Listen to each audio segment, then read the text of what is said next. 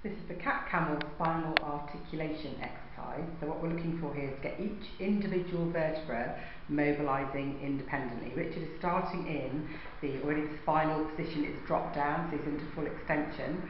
And from here, he's in the 4-point kneeling position, equal weight on each limb. So he's going to start by tucking the pelvis under. So tummy muscles are on, and he's starting at the pelvis and spinally articulating all the way up. And now dropping his head down at the end, then keeping the upper body in the same position and starting from the bottom again to unwind that movement with anterior pelvic tilting. So he's tipping his bottom out and then each vertebra is dropping down.